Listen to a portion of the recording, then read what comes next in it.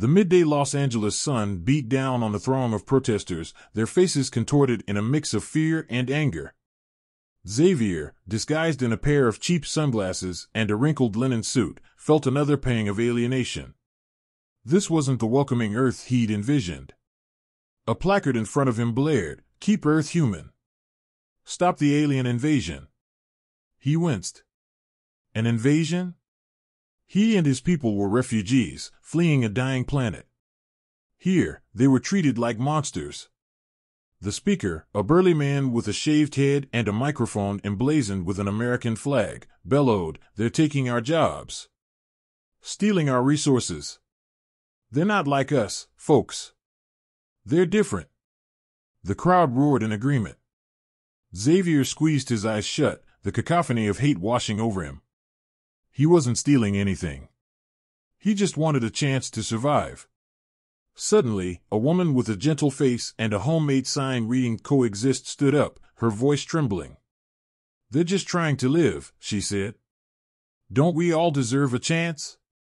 The crowd jeered, but a few others joined her, their voices rising in a hesitant chorus. Xavier felt a flicker of hope.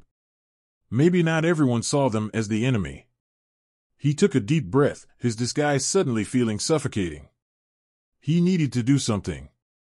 He couldn't just stand there, invisible in the crowd. He stepped forward, his heart pounding. He took off the sunglasses, revealing his bioluminescent eyes.